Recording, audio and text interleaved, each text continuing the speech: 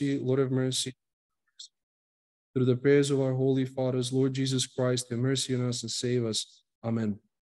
Good evening, everyone. I'll share my screen with you so we can continue where we stopped the last time. Feel free, as always, to raise your hand or just unmute yourself if you have any questions to ask. We'll continue with this topic that we had the past few Bible studies. Let me see the share screen. I hope this time will be okay. We will try to cover the answer to the questions of, as you remember, will the torments of Hades have an end? And what we want to do now is we want to go back to the slides so we can continue where we stopped the last time. As you know, we followed the book, not the book, but the excerpts from Father Georgi Maximov's talk or essay or book, if you will, maybe as exposition on the heresy of the Apocatastasis or the Restoration, which is the answering the questions: will the torments of hell of Hades have an end? Of course, we said the last time, that's how we started our Bible study. The short answer is no. And the rebirth of the concept of the Apocatastasis in the 20th and in the 21st centuries is a serious issue, because unfortunately we see a lot of people who have very secular understanding of our faith have been introducing this heresy of Origen, initially started by him. As you remember, Father Matthew talked about this father who was a priest from Alexandria, and even though he didn't insist it on his own teachings as a dogma, as a revelation of God to the church, still his teachings became very popular and got enrooted in certain parts of the Christian church and became heresies. Today, it is popular because basically what Apocatastasis teach is that God, out of enormity of his love for mankind and for all of his creation, because everything that he created good, at the end, on the last judgment, and this is a heresy, he will bring back to its previous existence of purity and innocency as it was before the fall.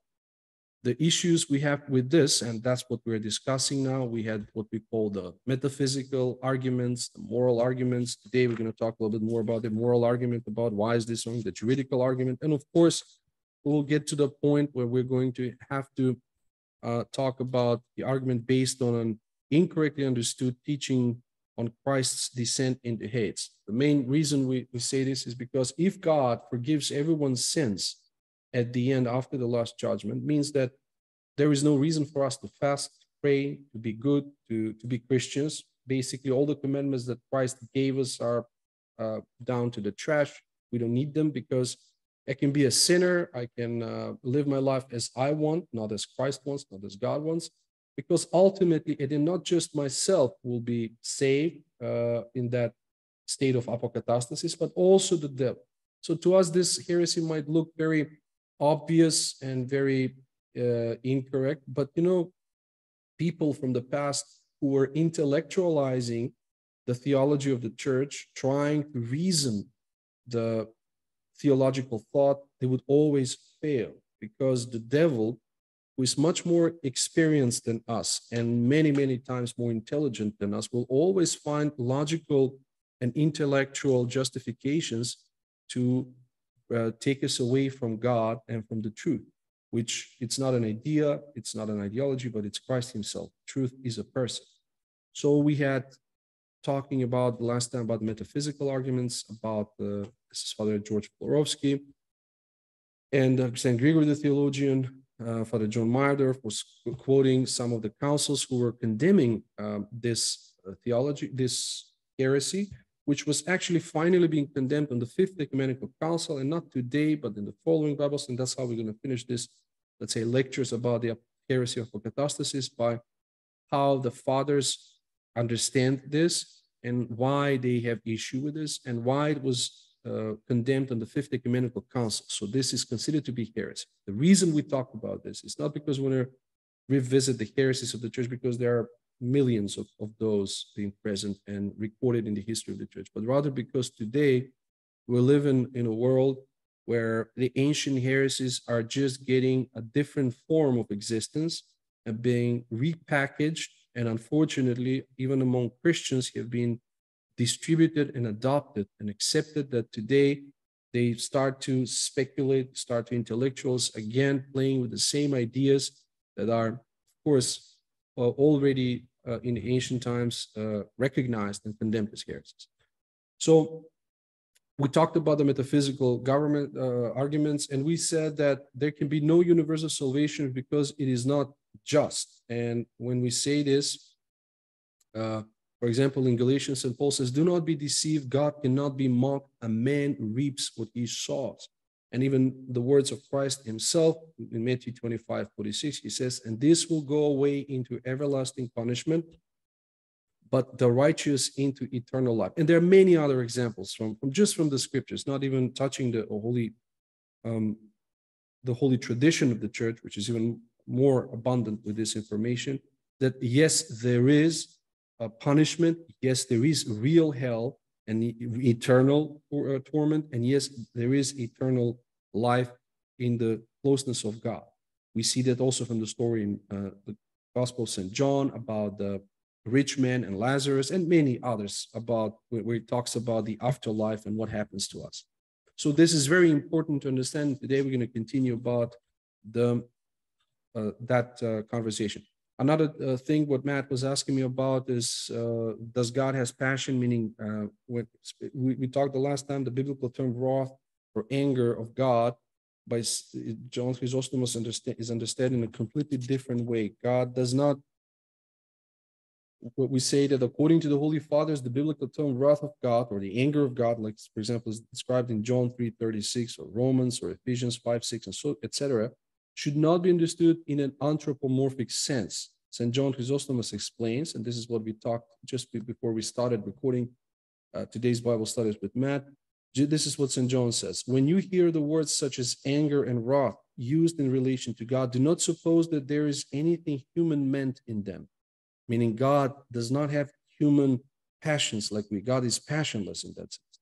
Scripture says God gets angry, not attributing passion to him, but expressing by this language his punishing action and making an impression on dense men. So sometimes the Bible has to use the anthropomorphological language in order for us to be understood. I've told you before that according to the dogmatics of the church, even the angels themselves, if they appear to us in their real form, in their real dimension, if you will, then we will all be scared from them. We'll flee from fear. We might even, be terrified by their appearance. So that's why they're always appearing in a very anthropomorphical, meaning humanoid, if you will, appearance. And even on the icons, we iconize the angels in that way so we can understand, we can relate to them in much easier way.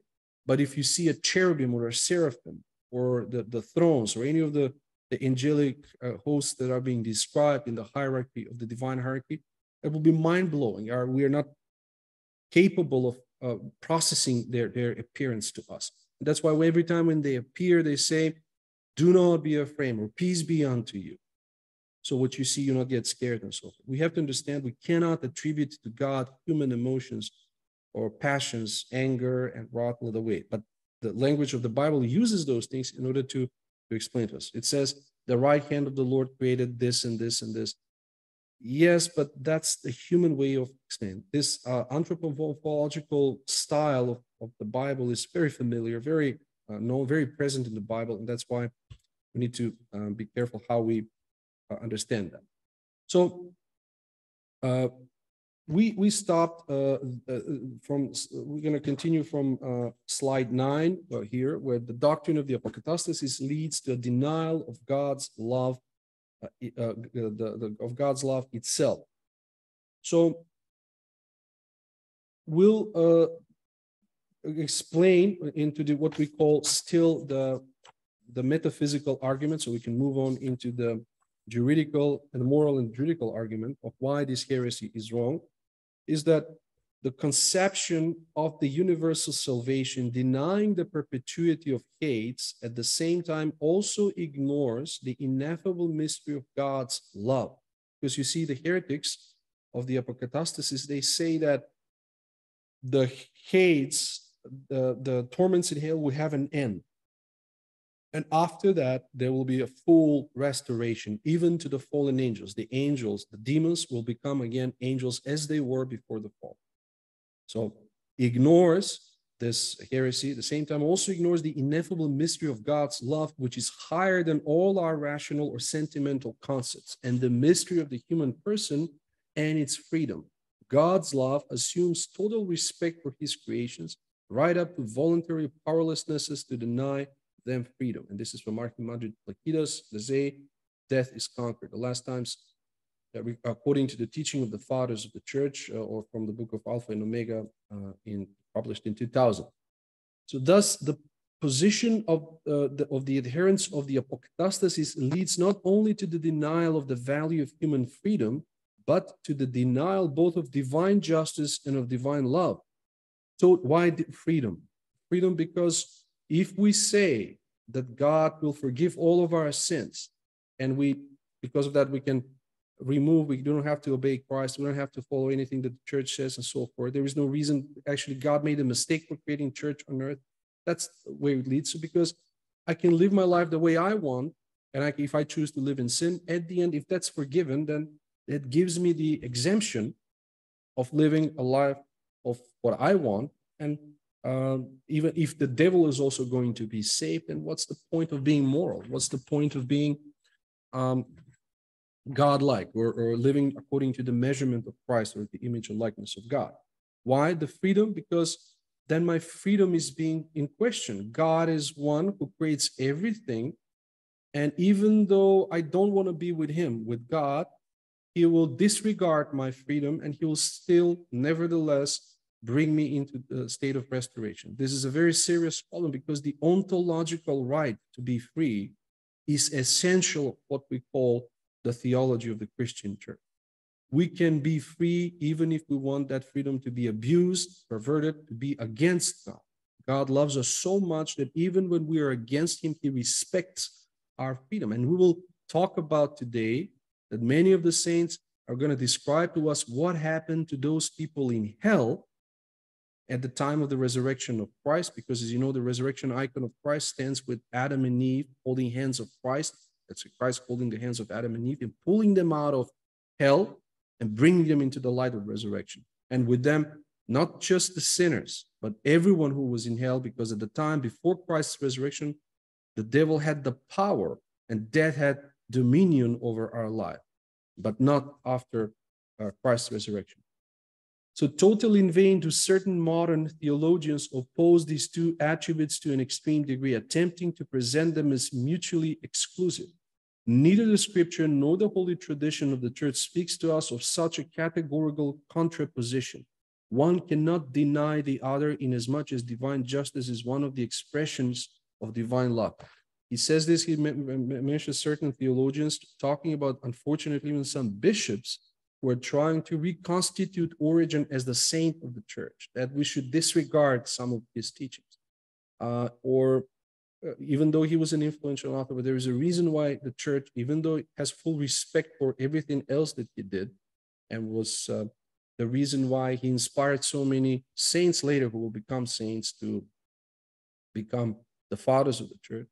Unfortunately, his teaching has to be corrected, has to be straightened forward, so that we know the Bible is a book, and the theology of the church doesn't discriminate or tries to hide certain things, but tells us everything that we need to know, because it's saying the truth. And the truth sometimes is unpleasant to hear, but it's the truth. That's the only way how we learn. The Bible could have easily hide the fact that, let's say, Lot, after he left Sodom and Gomorrah, after his wife died because she turned back and saw Sodom and Gomorrah, he slept with his daughters in a cave, not because he got drunk and his daughter slept. That's a pure incest. Obviously, that's a sin. And the Bible could have easily hide that fact, but it didn't, so that we can know the full truth of what extent. The Bible could also hide the fact that Peter didn't deny Christ. That maybe we can skip that part because Peter still became the leader of the apostle, meaning he was the one who also sacrificed a lot because of Christ and the gospel, but not. The Bible is telling us everything that happened to Peter, everything that happened to Judas, who even hanged himself. Same way the church does not ignore the fact that Origen, even though he's respected father, his teachings were heretical. So not all of them, but especially this about the Apocatastasis, and unfortunately are being now resurrected by certain modern theologians, or people who want to call themselves theologians.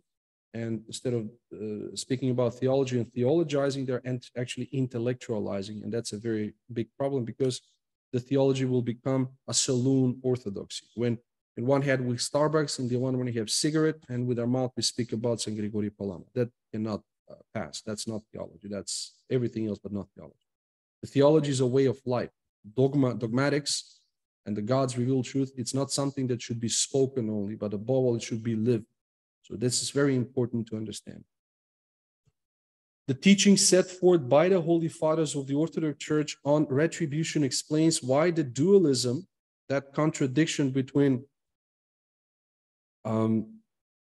the contradiction between divine justice and love, which various heretical sects have not been able to resolve, never arose in their minds. The Fathers understood God's justice in keeping with Scripture, not in the sense of punishing anger, but in the sense of an attribute of God, according to which God renders to each free being in accordance with his deeds, thus is consistent with what that person has determined for himself.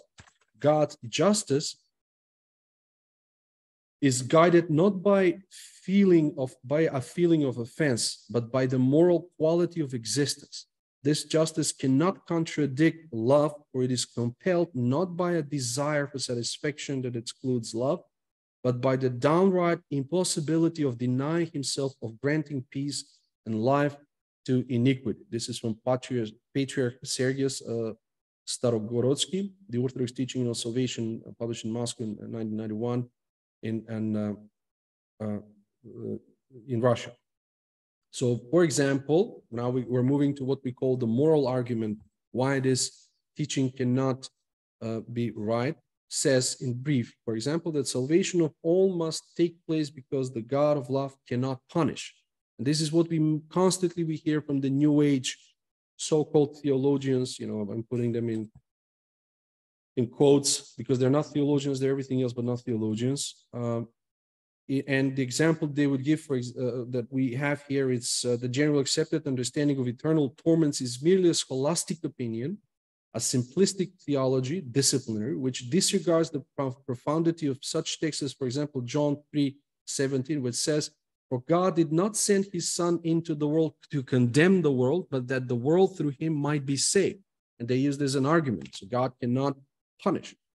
And later on in John 12:47, Christ says, "And if anyone hears my words and does not believe, I do not judge him, for I did not come to judge the world, but to save the world." As Christ also continues and says, "I came here to save the sinners, not the righteous ones. I have not come for the righteous, but I came for the sinners." And who are the sinners? All of us. So can one imagine along with the eternal nature of the kingdom of God, the God of love is preparing the eternal nature of hates, which would in some sense be a breakdown of divine design, a victory if only in part of hates.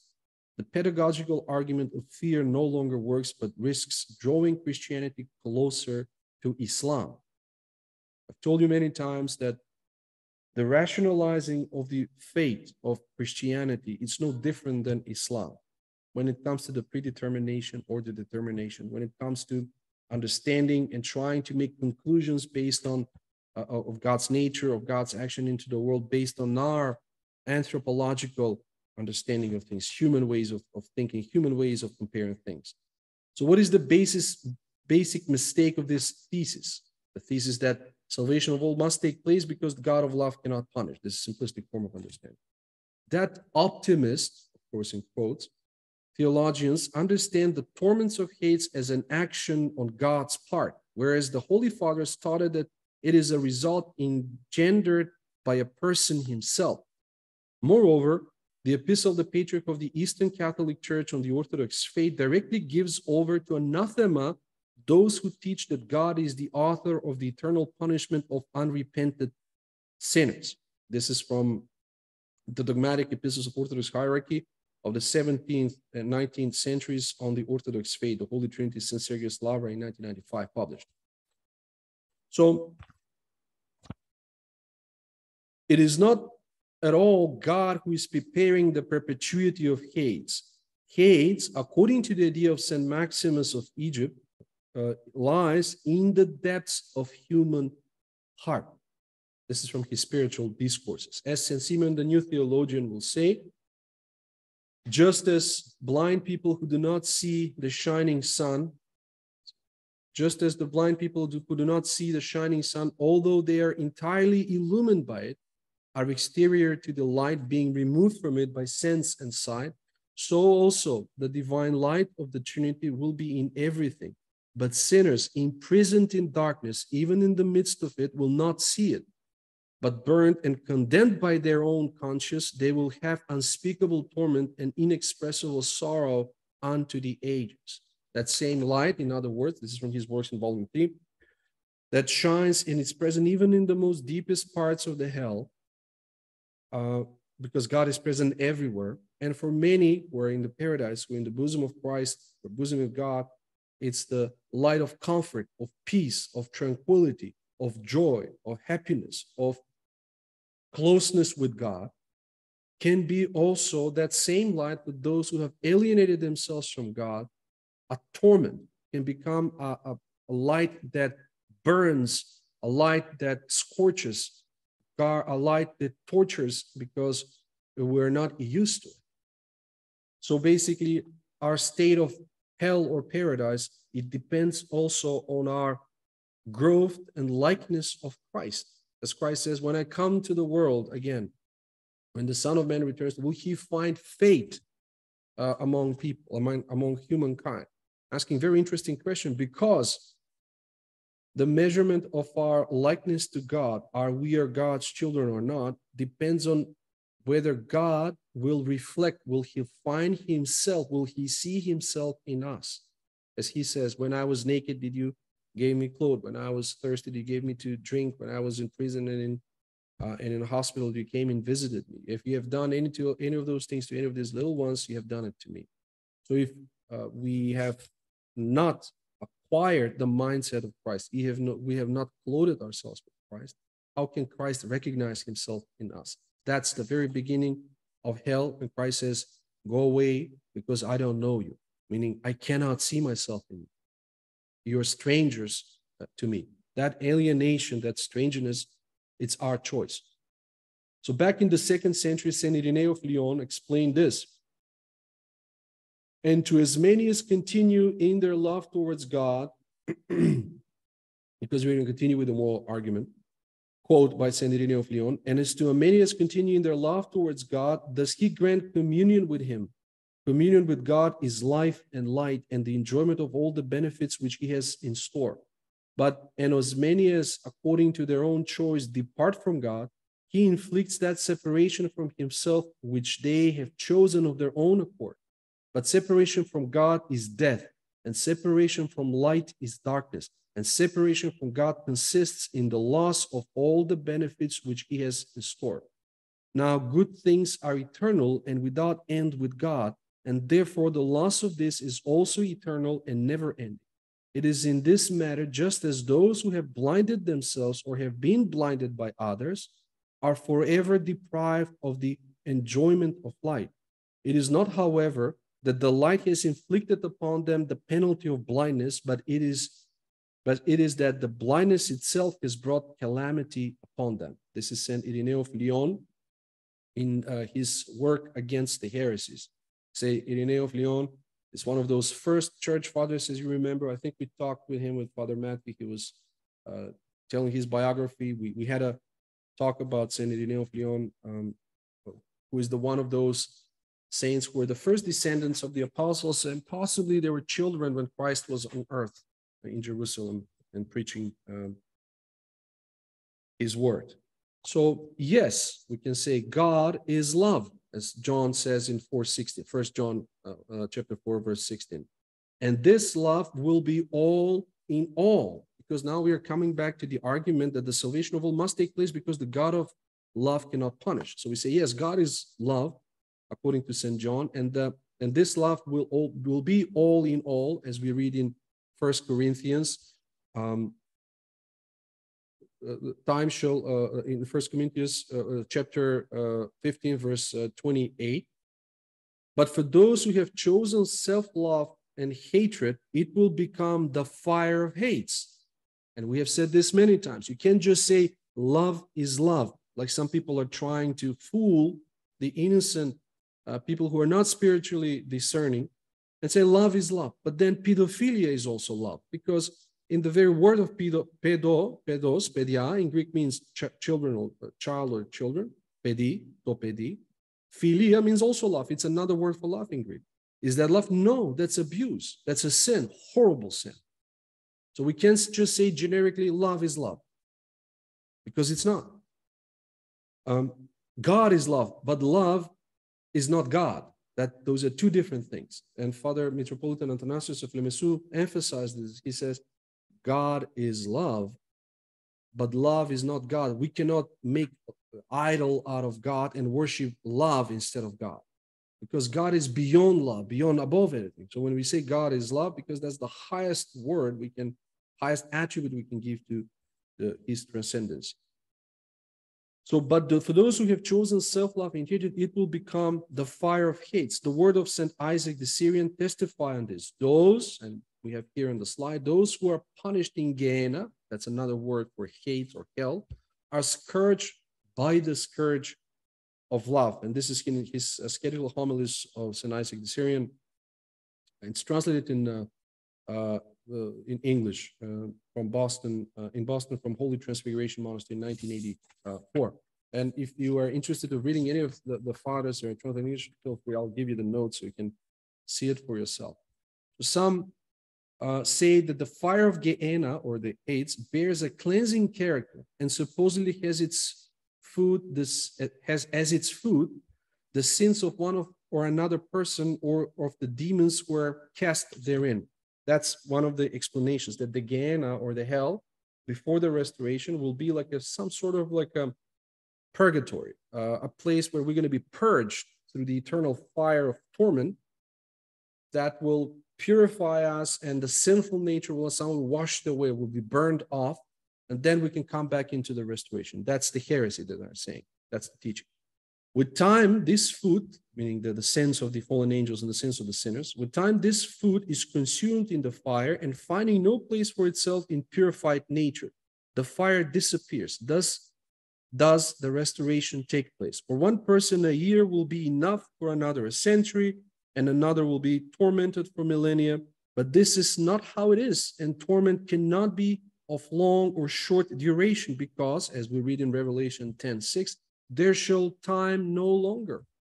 There shall be no time no longer. I'm sorry, here I have misspelled this one. I mean, not, but there shall be time no longer.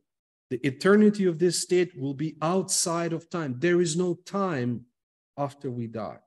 We enter into this state of eternity. There will be time from point A to point B. There will be no measurements as we measure into this dimension, this time and space dimension that we live in today.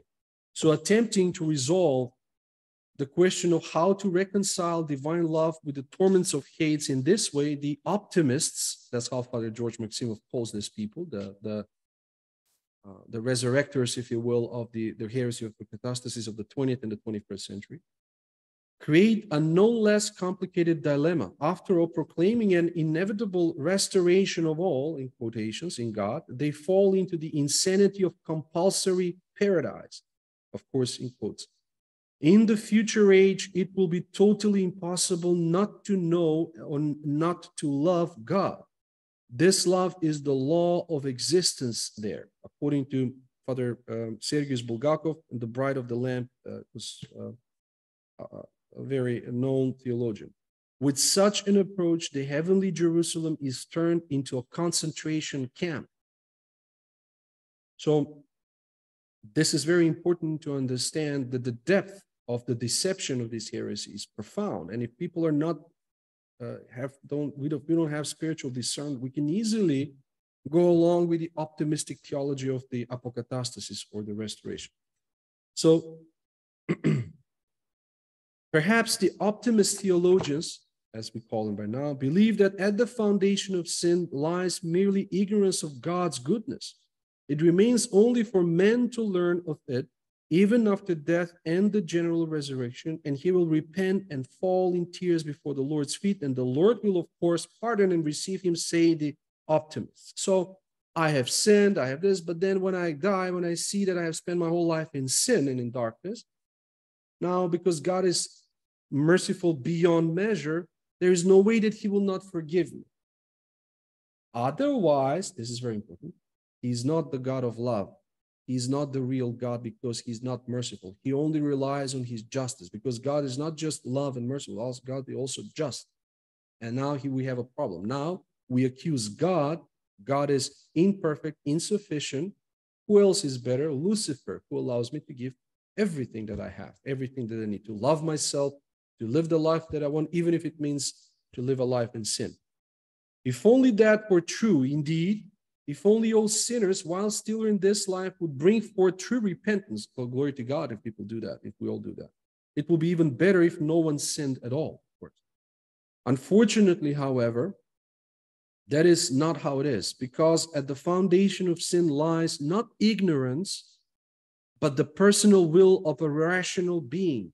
After all, both the devil and Adam knew the goodness of God much better than we did, but they chose sin and fell. As we said many times, the serpent, the devil, doesn't offer Adam $1 billion.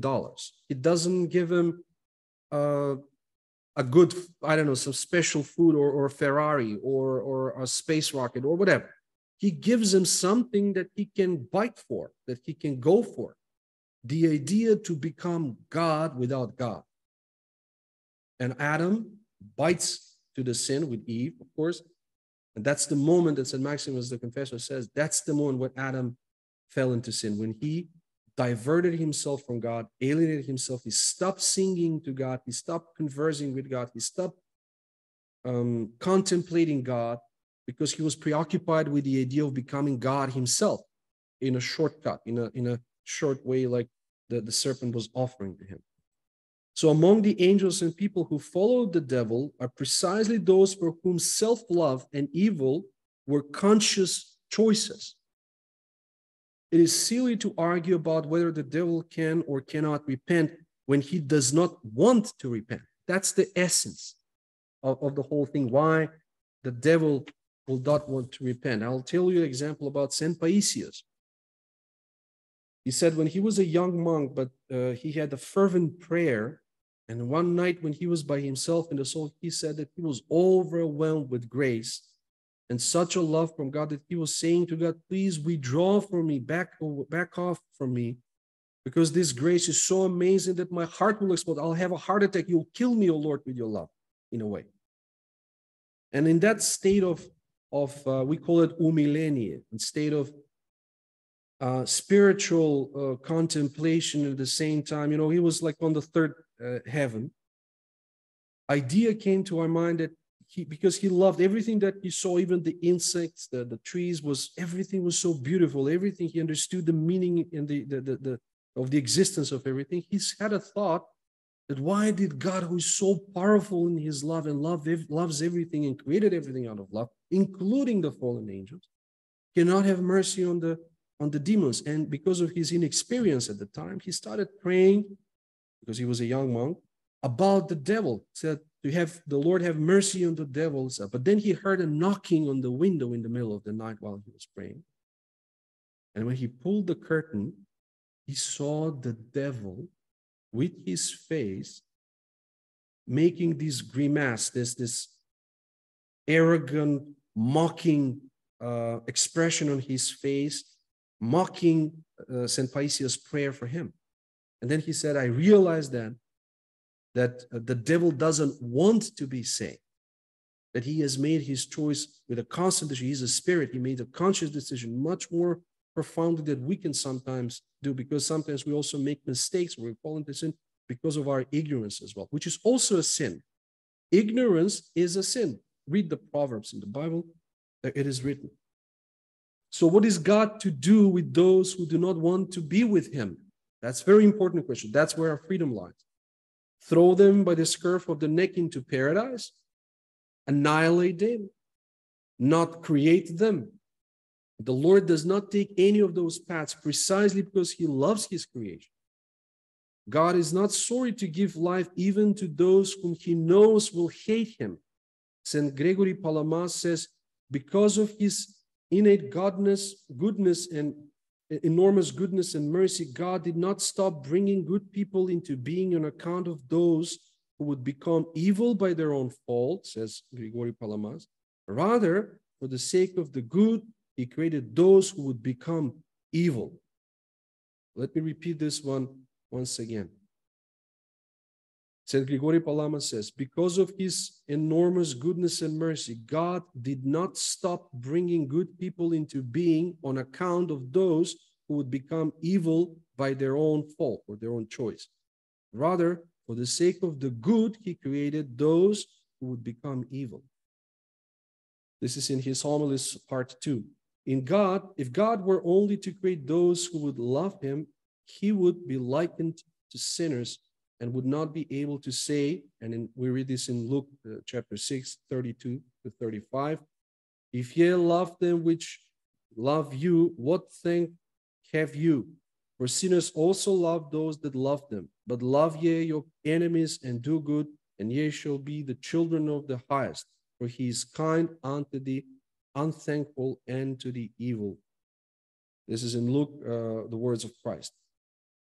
So we know that God's love extends to the point of granting existence even to the enemies, even to blasphemers. How can one maintain that they will be saved if salvation is God himself and they do not want to be with him? If you embrace someone who does not want to be embraced, this will produce even greater irritation. That's not love. That's imposement. That's there is something fundamentally wrong when we force people to love us. Love cannot be forced.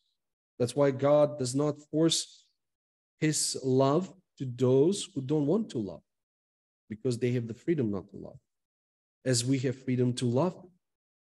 Real love does not impose itself, and God does not impose himself upon those who have turned away from him. They receive what they have deserved, what they have chosen.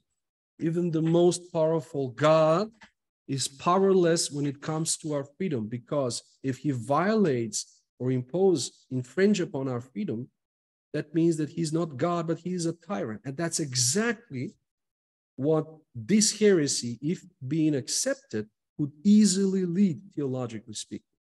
That actually the God that we trust, that we love, that we're being told about, is actually the Satan, not the other. That's the argument of the Luciferians. Actually, Adam and Eve were being kept as prisoners in the Garden of Eden, and God was the tyrant who was the keeper of this prison, while Adam and Eve were being freed by the true Savior, the true Messiah, the true Redeemer, the serpent, the light bearer, the Lucifer, the morning star.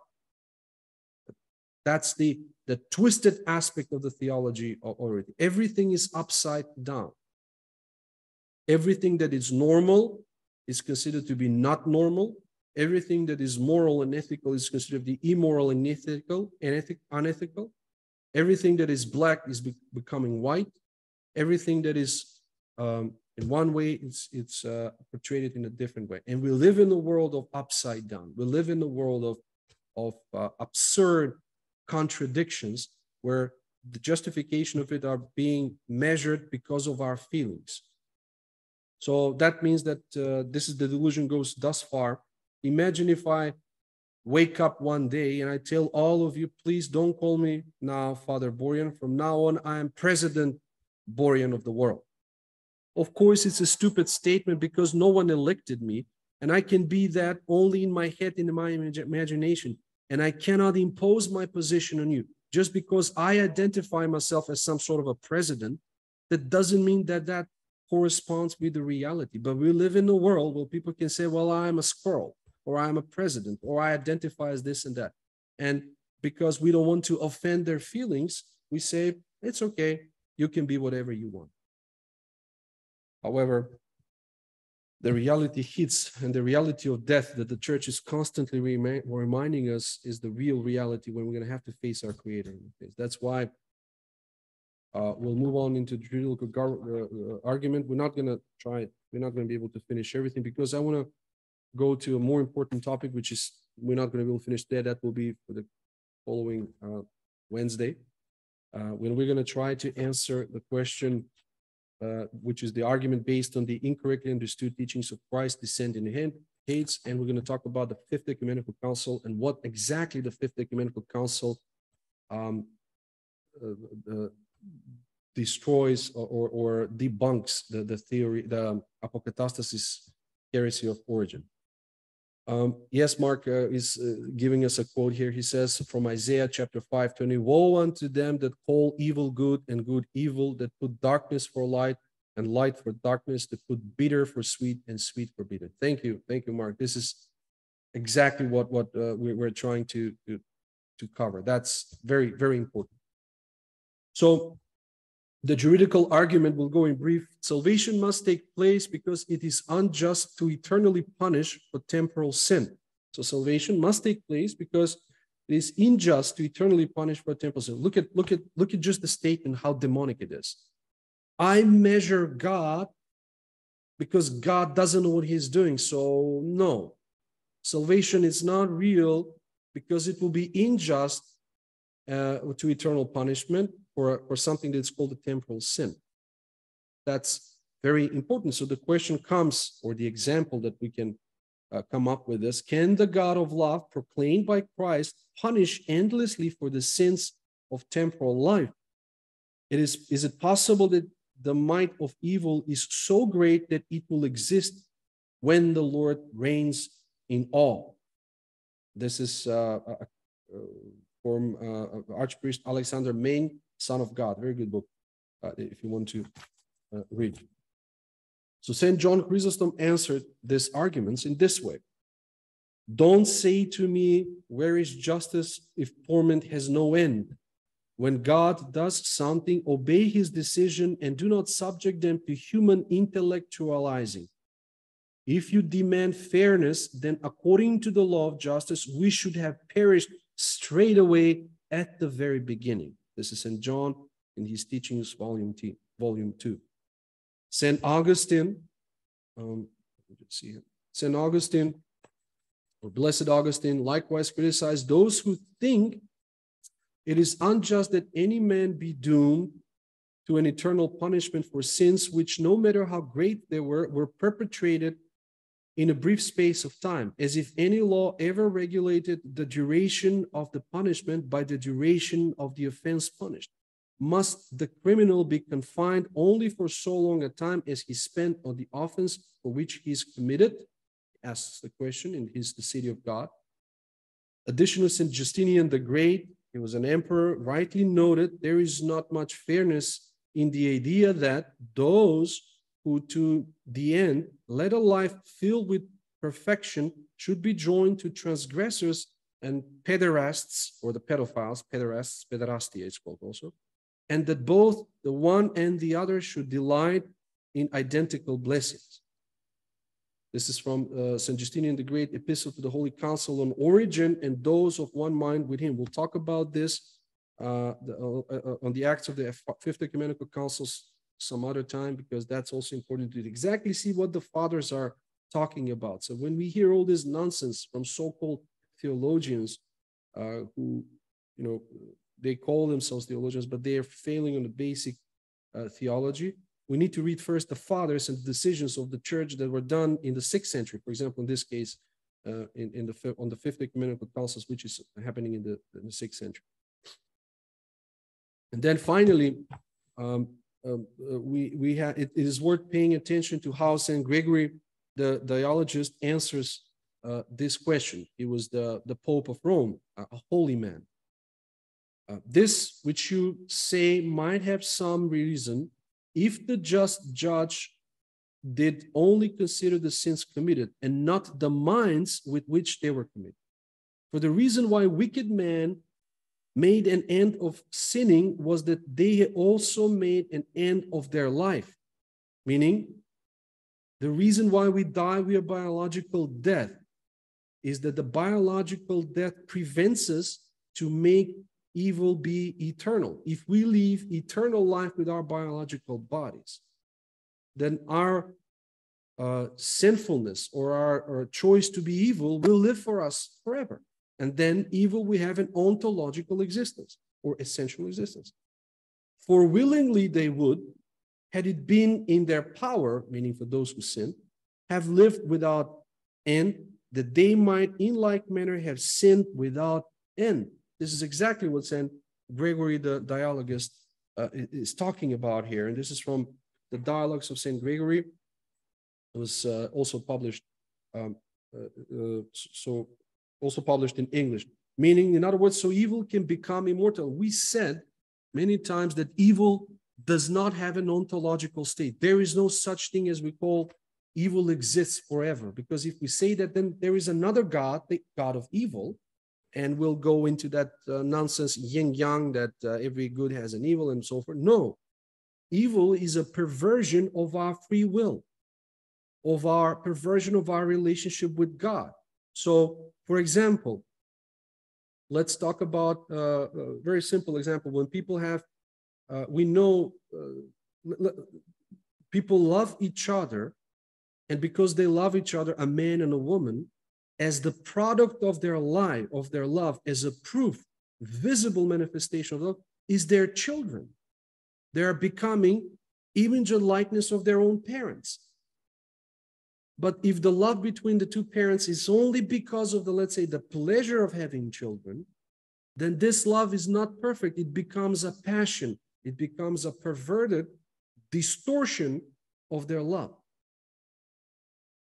That's one example. There are many other examples like that. When everything that God created, including that sexual desire, was created so that people can bring children to multiply the world. But we are actually using the desire on its own becomes the means. For example, it's not wrong, it's not evil to be wealthy. As a matter of fact, to be wealthy is a sign that God has given you many tools, He's entrusted us with something, but it's sinful and wrong to be wealthy if we use our wealth to only justify our own needs and disregard the distribution of the wealth to those who also need. So Christ is not a socialist. Christ is God. And those are the ideas that to explain the perversion of evil, that the evil can somehow, if we don't, that doesn't happen, the evil can itself become immortal. And of course, we'll pause here because we want to cover that the thought is repeated by the outstanding 15th century theologian Joseph Bryanus, who pointed out that it is incorrect to pose a question about eternal punishment for temporal deeds, since it is the inner disposition of a man that is judged by God, which is only reflected by his deeds. Truly believing and virtuous people have an immortal inclination towards the good, and therefore they go to endless blessedness, while those having an irrevocable inclination to sin go to eternal punishment. This is from his dialogue within Ishmaelites or Muslims.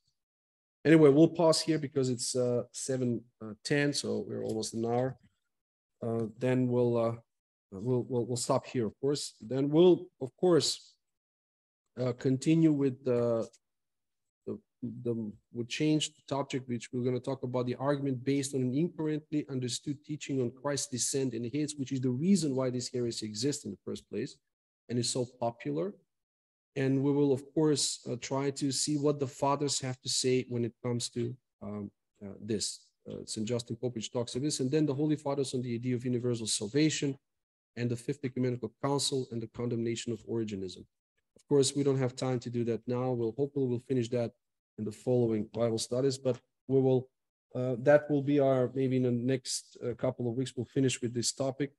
My intention is here to just introduce you to what you might hear in various ways, in various forms about people, for example, who today say, well, God is good, God is love, and he will forgive everyone. So basically, even if we live a life of sinfulness, that eventually, that ain't no sin can in any way overburden God's mercy. That's true if we suppose that there is a repentance, that there is an awareness in our side that we're doing a sin.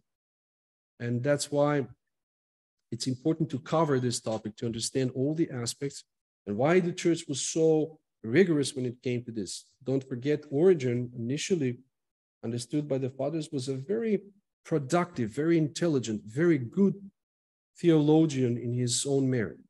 And many fathers of the church are praising him as a person who was responsible to about a lot of things. And Father Deacon Matthew talked about him in extensiveness, and we know all of this. However, the church wants to be honest with us, because the church doesn't belong to the feelings of you or people. It belongs to the Holy Spirit. The Holy Spirit speaks the truth. So let us be attentive to all of these things. If you have any questions, of course, we can take a break and talk about that. But will be enough for today, so we can wrap it up. Yeah, Mark, once again, thank you for that quote. It's very important. That perspective of the world that we have today, where everything is upside down, perfectly aligns with the prophet Isaiah. I think you can all read in the chat. Woe unto them that call evil good and good evil, that put darkness for light and light for darkness, that put bitter for sweet and sweet for bitter. We live in the world, but unfortunately, more and more that's obvious. So as Christians, we have to be aware of this. And as the fathers are telling us, just read, be calm, be patient, but read the signs of the time. Do not get upset. And then you will see what time is it. May God help us all. Okay. Okay, that will be all for tonight, guys. We'll have to stop here, and then we'll see you. We'll see you soon. We have Paraclesis on Friday. We have liturgy on Sunday, as usual. Saturday we have, of course, Vespers from 6. In the meantime, we'll continue with our catechism next Tuesday, and God willing, next Wednesday with our Bible studies. Hopefully, we'll finish this topic in a couple of weeks. And then hopefully Father Matthew will be able to continue, because he is moving still, and maybe he can continue with his section of the Bible studies, and we'll have more interesting topics to cover. I want to remind you all that me and Chris and Father Matthew and my wife are planning to start in October a parents and teenage kids a Zoom group, where we're going to talk about different topics that the parents are interested about and the children are interested in, so we can communicate and relate to each other all the things that we're going through as a society, as a culture, so we can also learn what the fathers of the church have to say about this. So we'll be there, and hopefully that will be working as well. Also, people are open to join us as well if they want to. Okay, let's say the prayer and let's finish for today. In the name of the Father, and of the Son, and of the Holy Spirit, both now and ever, and to the ages of ages. Amen. Our Father, who art in heaven, hallowed be thy name. The kingdom come, thy will be done on earth as it is in heaven. Give us this day our daily bread, and forgive us our trespasses, as we forgive those who trespass against us. Lead us not into temptation, but deliver us from the evil one. For thine is the kingdom, and the power, and the glory of the Father, and of the Son, and of the Holy Spirit, both now and ever, to the ages of ages. Amen. Lord have mercy, Lord have mercy, Lord have mercy. Through the prayers of our holy fathers, Lord Jesus Christ, have mercy on us and save us. Amen.